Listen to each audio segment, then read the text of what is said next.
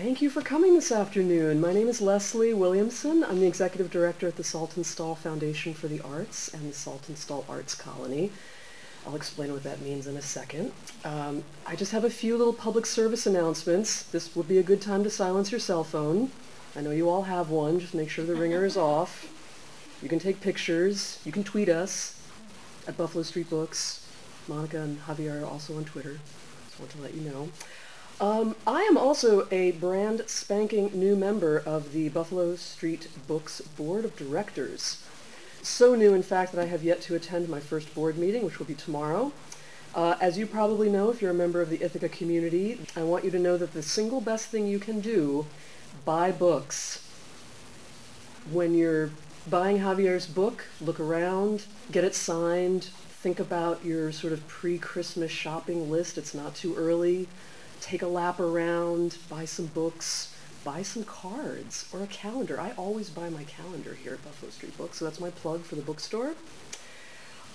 The Saltonstall Foundation for the Arts is Ithaca's own little arts colony. We are dedicated to supporting New York State artists and writers, and we do that primarily through competitive, juried, all expenses paid fellowships, of which Monica and Javier have both attended in 2015 and 2016. You get a free month of time and space in which to work on your craft. We eliminated the application fee last year, which is kind of amazing for a residency program. We're now one of the only ones in the country that eliminated that fee for you to apply, and it's entirely free to attend. And also wanted to acknowledge that Saltonstall's programs are made possible by the New York State Council on the Arts with the support of Governor Andrew M. Cuomo and the New York State Legislature. We're now receiving general operating support from NISCA. I'm very proud of that, so I want to acknowledge their support for all of our public programming. David? I promised, well, I didn't really promise. I almost promised. I promised Monica and Javier that I would keep it short because I know that, you know, less is more. But I also believe that accessibility is a real issue, and for those who do not have access to the internet, who are maybe watching this on the public access cable channel and are kind of stumbled over this and don't know who our guests are, I am going to read their bios. I know you can also find them online, and they're on the website, but I'm going to read them to you here, so hopefully you'll enjoy that. I'm going to introduce Monica first, and then I will come back up and introduce Javier. And I wanted to thank you guys for being here also. You traveled a long way to be with us tonight, so thank you. Monica Sok is currently the 2016-2018 Stadler Fellow at Bucknell University. She is a Cambodian poet from Lancaster, Pennsylvania, and she is the author of Year Zero, which won the chapbook competition from the Poetry Society of America. Her poems appear in Narrative, Kenyon Review, The New Republic, and the Virginia Quarterly Review, among others. Please give a warm welcome for Monica Sok. Hello, thank you so much for joining us tonight. I'm so honored to be back, and I was just telling Lesley how wonderful it is to really be back, because Saltonstall is like such a safe space for me, such a great home for me to continue doing my work. I actually hit the ground running, and I started to do more work because I have deadlines, and it really got me, you know, to finish my work. So it's such a great space. Definitely check it out. So tonight I will read some new poems from my full-length collection, A Nail the Evening Hangs On. Okay, so I'll read an excerpt of this poem. The Book of Spung. My story begins in water, dark as the ink I store deep inside my brain, the blackest ink with which I wrote myself out of the darkness. But why, you ask, always someone must ask, does my ink dry and not cloud? Because my tentacles, when I was born, ripped open the soft walls my mother made, with the dream of leaves blowing in a storm. I crawled out of my egg and took my first breath, each tentacle with its own thoughts, very much like rain. Each moved freely as they wished, and one kept reaching for the shore until all joined in. Land. Like roots, they scaled the temple roof all the way down, digging into ancient, broken tiles. I have always wanted to be a tree. Now I am old. I am a tree. Branches full of leaves I hold up to block the sun. Who would have thought an octopus like me could provide the sweetest umbrage by way of camouflage? Should I say this again in cephalopod so you might understand? Written inside a sucker, the only word I know, my name, spung. Do not blame my dead mother whom I ate. You cannot fathom the terrors I've seen in order to be this close to the sky. This close. I was this close to the sky. Sremol, you cannot fathom all I could see. Terrible, terrible from that treetop. Loye, the weaver said to me once, her mouth chewing, or at least I imagined it. I yawned and rubbed my eyes at the clock. She'd spit into a plastic-lined jar she kept under her bed, next to the wooden back scratcher that I used as my cane or my wand, and maybe when the lights went out, she'd whisper, "Spung, it's a shame," meaning me. I didn't understand her. Distinct feelings, unnameable and numerous, gathered on her wrinkled forehead. Her hair, short, gleamed silver. Night she did not have the words. I wonder if she used to kneel in the backyard, rubbing her head against the earth, if her strands connected to the grass, if my mother ran outside to uproot her, or if she did the same. And wait, will I do this too? It's a shame that I was born in this country long after the war, where all wars are from. Loye passing through as though in a hallway, one hand pressed to the wall, struggling. I live in some other world too, traveling separately alongside hers. And when she died, no one could carry on her weaving or tell me how to thread the loom with one strand of my hair. She threaded the loom with one strand of her long silver hair, which might have kept growing until she was done, which might have fallen out, but I would come in and sit beside her on the cushion without her noticing, and she would continue. Every day I saw this old woman weaving at her loom, rivers and lakes underneath her hair, the bottom full of silt. I could see it if I reached with a comb, and that was when she'd look at me. Under her hair, she kept her oldest son, who was out for a morning swim with swallows swooping down to touch the water. If I reached too far or dipped into that lake, she'd halt the circling shuttle, slammed whole rows of weft into warp, and sometimes I witnessed this old woman weep. The first time I couldn't bear that lake. The second time I swam there on purpose to learn she was real. I shed my octopus tears too. We were safe. She let me ask her what made her happy as she worked on silk dresses, what made her hair never run out. When she was tired, she tied her hair and let all the tired animals around her house drink from her head. Drinking from her head one last time. My family crowded Loye, her arms stretched out to us. I floated to her side, slouched in the hospital bed. In my hands her wrinkled veins bulged, our eyes locked in the cafeteria. With my cousin, we stared out the wide window. I sighed not because Loye was dying. I was becoming a poet, uncertain of myself, stupidly unaware. Now I look for her in pictures, where my toddler brother chews a banana, and I'm days old, cupped in her lap as she meditates over me, praying for me. What? Spung. It's me, the old woman at the base whose back unbreakable gave life to the whole chain. Here is the baby whose cry you must catch when I disappear. And like that, she transferred a power to me, not that of a weaver, but a wordsmith, ink in my brain always hunting at night for her words untranslatable. I have what women in my family possess, a leaking heart. Mine in bed when I returned to school, my mother's on the phone, the news no one wanted me to know. I couldn't keep it a secret. That afternoon, I learned my mother, through all her silence, was a truth teller. I thanked her and hung up with a strange feeling of mosquitoes. One day, they will come for my mother too, and she will not look back. Wow, that was the first time I read that. Thank you. Thank you so much. That was like an excerpt, and I thank you because it was also long. So thanks for going there with me. It's another world I'm trying to build. Let's see.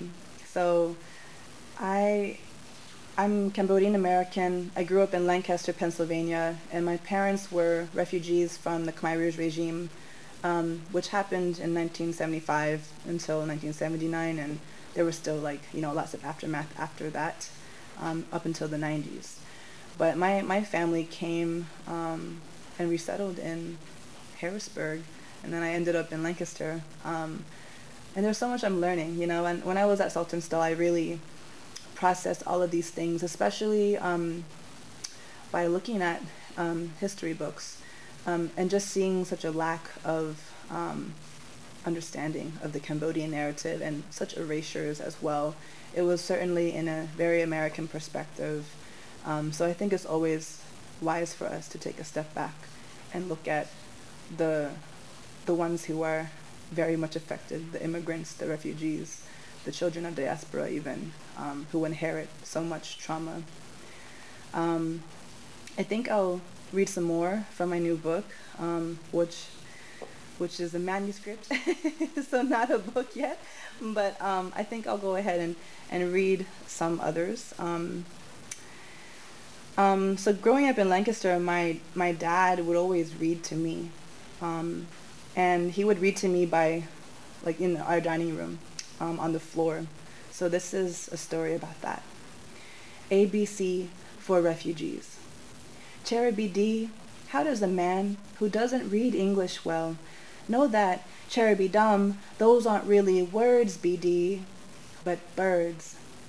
Cherubie dum, he stumbles, reading to me by the sliding glass door, cherubie D, through which I watch my brother play in the dum-dum yard.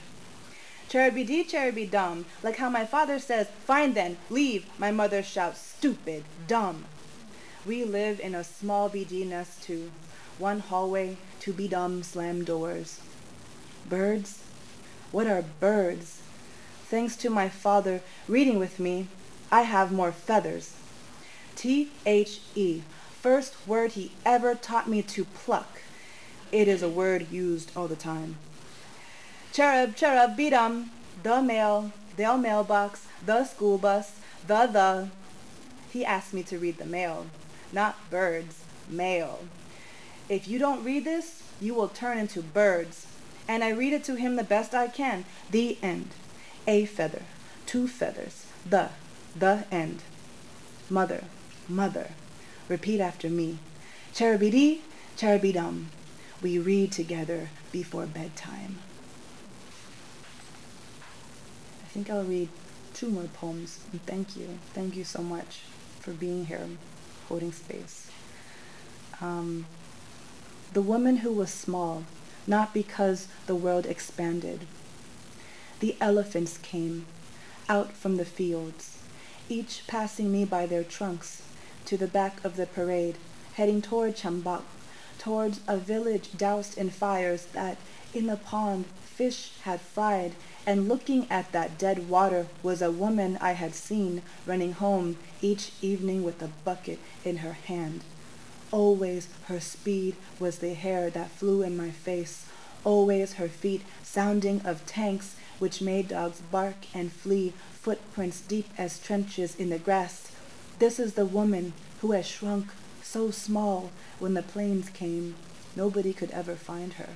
And since more planes, her size stayed small as a spoon, and the world seemed to enlarge though nothing had changed. And when she saw me, she hid, threw pebbles at my ankles and another until I bowed down and easily picked her up, folding her inside a banana leaf. She slept well. She who is my mother, sleeping out the world again, whose person I hold in my hand when she wants to be held.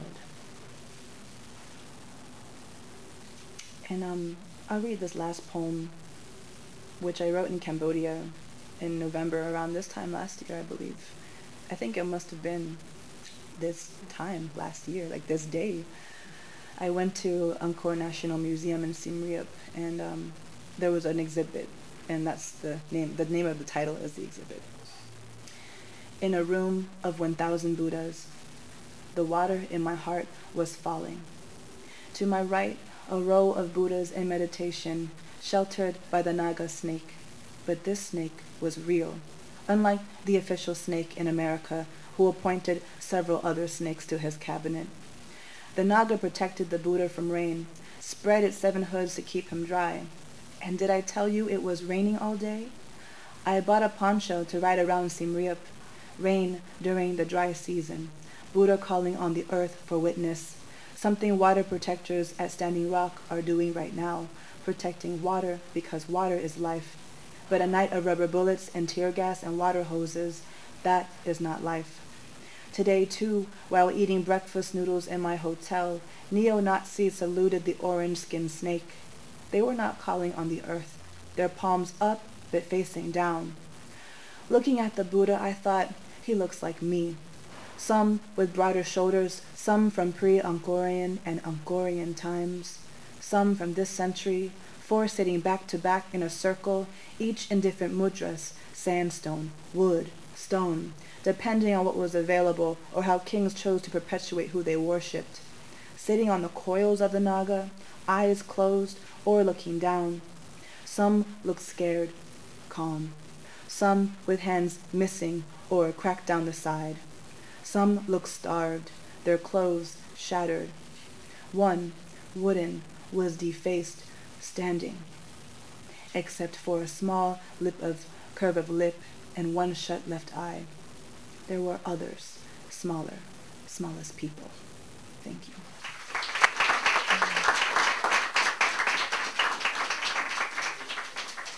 Thank you, Monica. Before you ask, the reason why you can't buy Monica's book is that it's completely sold out. Year 0 was a competition, and it was a limited run of 500 copies, and they're gone. Except for some of you are lucky enough to have purchased one, I know. I can see it in the back. So you will just have to wait until this brand new manuscript actually becomes a book in the world, and then hopefully we will bring her back, and there'll be another book. So Javier's book release party was September 5th of this year, and I just want to recite his itinerary so that you grasp the full implication of the frequent flyer miles that have gone on since then.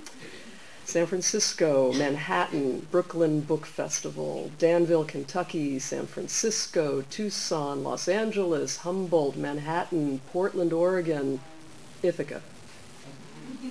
And in 3 days, he goes back to California for another 4 events in the next couple of weeks. So when we had planned this, well, anyway, it's a long story. We didn't know there was going to be so much back and forth, and we did not coincide with that Manhattan trip. So Javier's been back and forth across the country once since Manhattan. Anyway, I'm very grateful that both of you are here in particular. I hope you do get the frequent flyer miles and buy something really nice. Javier Zamora was born in El Salvador in 1990. His father fled the country when he was a year old, and his mother when he was about to turn 5.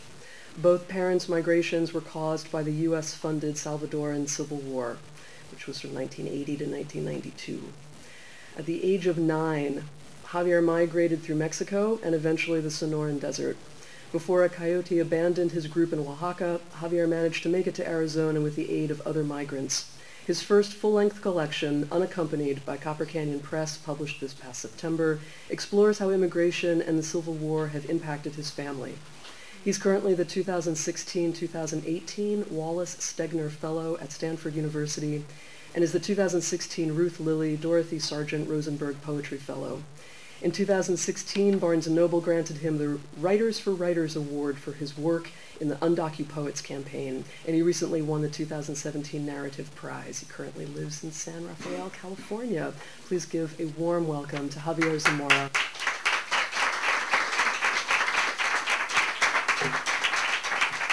Thank you, Lesley, and thank you all for coming today. And thank you, Benjamin, for being here, and thank you, Monica, for reading with me. This is the first time we read together since the book came out, right? Yeah. And then we'll read together again on Friday, which is kind of dope. It's cool. I'll start with this. So I guess you need to know that, so the book came out September 5th. Trump repealed DACA on September 5th. And so I haven't returned to my country since I came here in 1999, and I haven't seen my grandma. And the book is dedicated to her, and this is a poem for her. To Abuelita Nelly. This is my 14th time pressing roses in fake passports. For each year, I haven't climbed Marañón trees. I'm sorry I've lied about where I was born. Today, this country chose its first black president. Maybe he changes things. I've told Mom I don't want to have to choose to get married. You understand. Abuelita, I can't go back and return. There's no path to papers. I've got nothing left but dreams where I am the parakeet nest on the Flor de Fuego, the paper boats we made when streets flooded, or toys I buried by the foxtail ferns. Do you know the ferns I mean? The ones we planted the first birthday without my parents. I'll never be a citizen. I'll never scrub clothes with pumice stones over the big cement tub under the almond trees. Last time you called, you said, my old friends think that now I'm from some town between this bay and our estero, and that I'm a coconut, brown on the outside, white inside. Abuelita, please forgive me, but tell them they don't know shit. So, try to read poems that I haven't read so I don't get bored with the book. And I haven't read this one. We'll see. So, Dad left in 1991. I was 1. And then Mom left in 1994 when I turned 4. So then I grew up with my grandparents.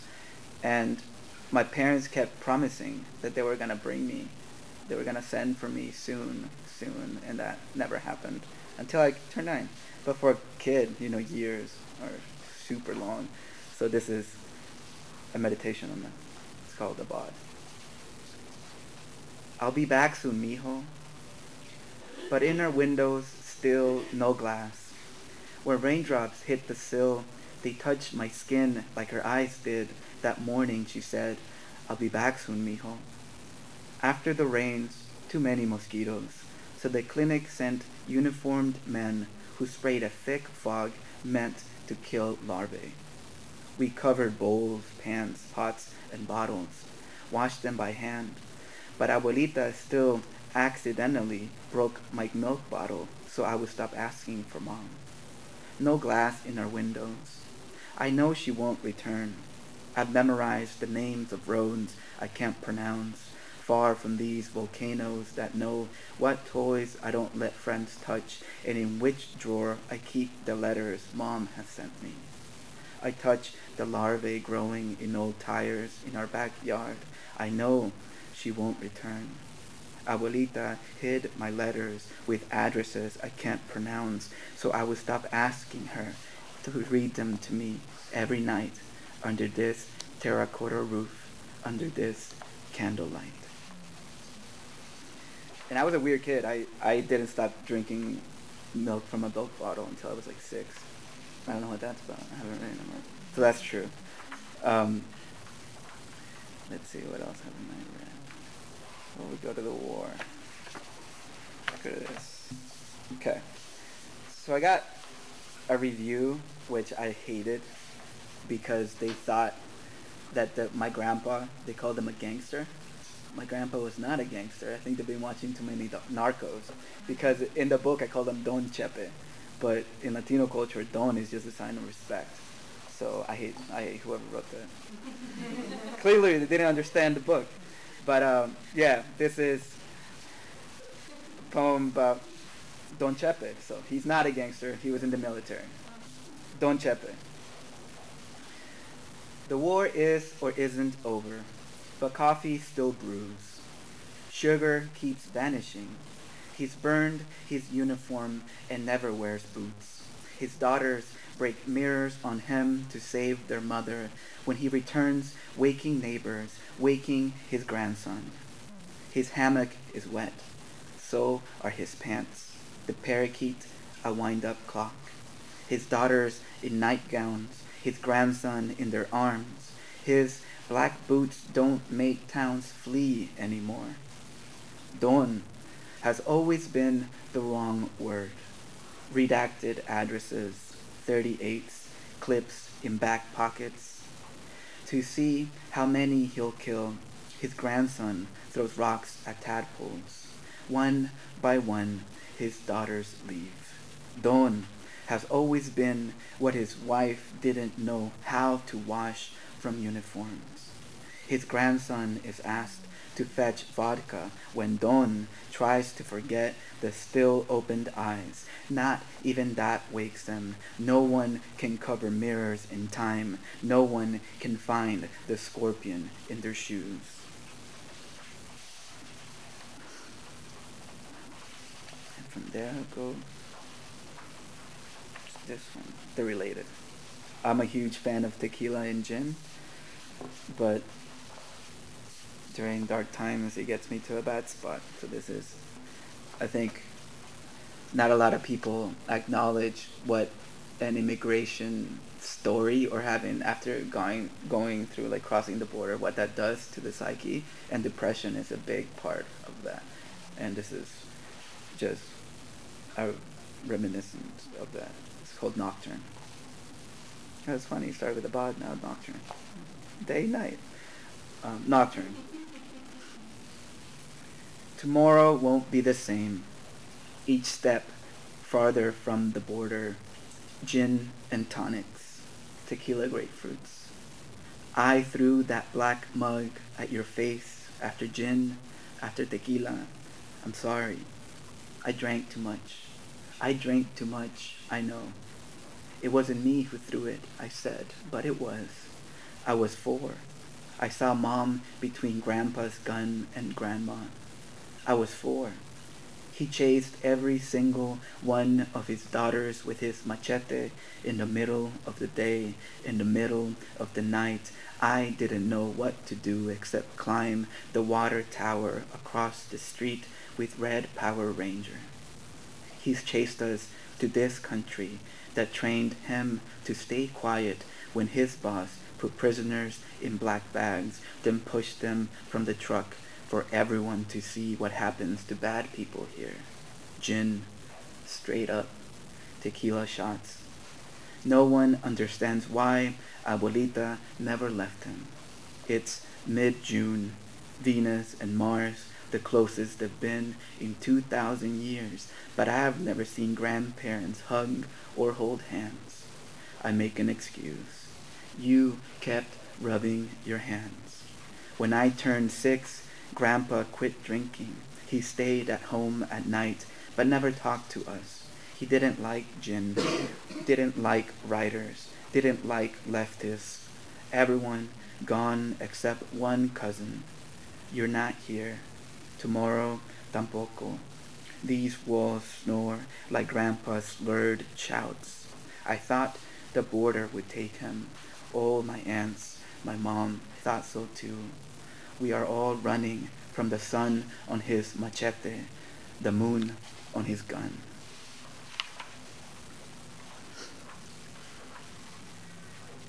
And more depressing poems. Let's see. Well, this one's not that depressing. So that last poem I started at Saltonstall. So thank you.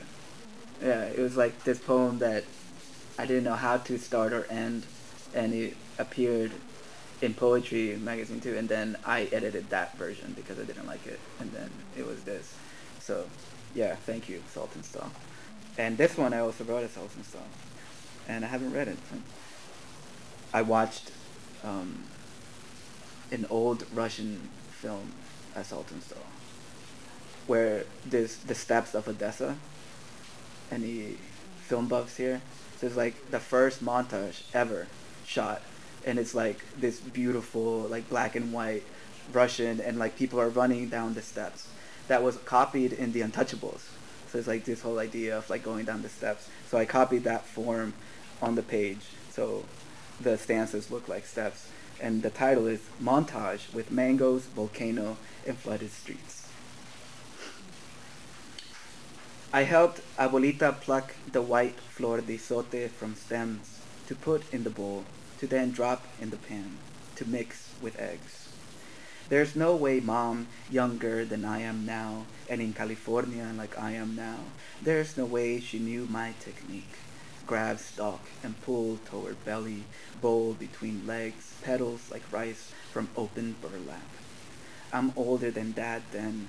For the longest time, I wanted to throw rocks at fruit bats, wanted to run out of the kitchen to climb the big mango tree, branch by branch, up 6 meters, to watch the volcano's peak fit in my hand. Lie to me. Say I can go back. Say I've created smoke and no rain. It's almost 20 years and still I can't keep mangoes from falling 6 meters down to where dogs lick what my aunts, Mom, Dad, and I still cannot. And let's go to the border. So then after growing up, I came here when I was 9. The trip was supposed to take two weeks. It ended up taking 2 months because the coyote left us in southern Mexico. And then me and 7 others, which then eventually turned into like 50 others at the border, we tried 3 times to make it across the Sonoran Desert. It's a desert, and one of the times we ran out of water. And if you're familiar with the Southwest, there's this huge cactus, saguaros, and they have a lot of water inside of them. So this is based on one of those instances. Saguaros. It was dusk for kilometers and bats in the lavender sky, like spiders when a fly is caught, began to appear. And there, not the promised land, but barbed wire and barbed wire with nothing growing under it. I tried to fly that dusk after a bat said, "La sangre del saguaro nos seduce." Sometimes I wake and my throat is dry, so I drive to botanical gardens to search for red fruits at the top of saguaros, the ones at dusk I threw rocks at for the sake of hunger. But I never find them here. These bats speak English only. Sometimes in my car, that viscous red syrup clings to my throat and I have to pull over.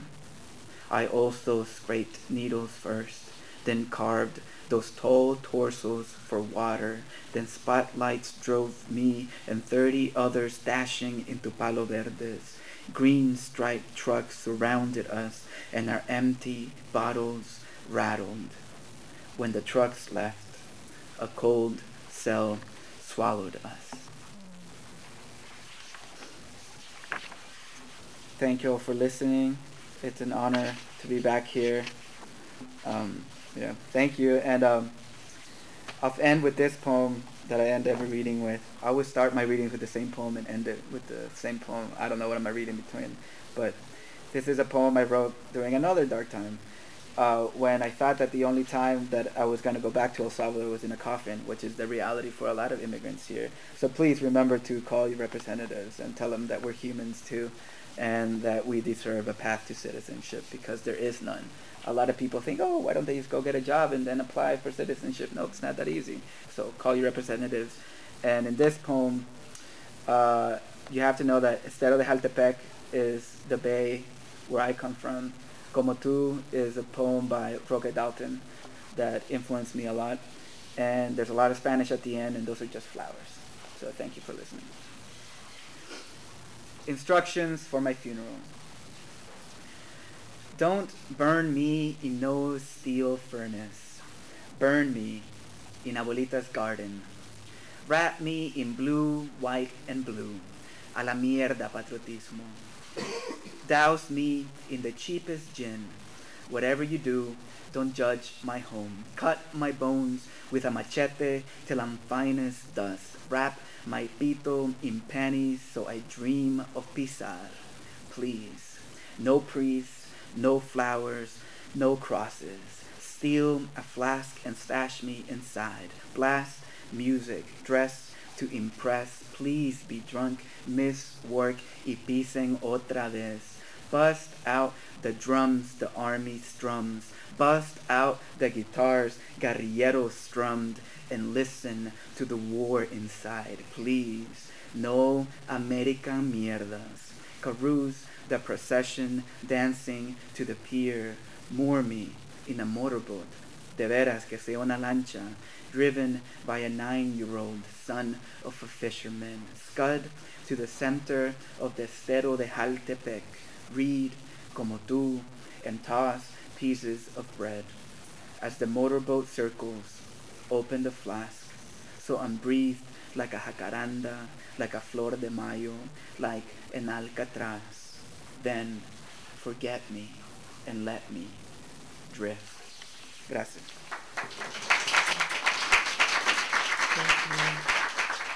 Thank you all for being here and for supporting writers by your presence here. Thank you for supporting the bookstore. And hopefully we'll see you next year, as far as Saltonstall is concerned, for more readings. Get your book published, come back. Thank you again. Have a lovely evening.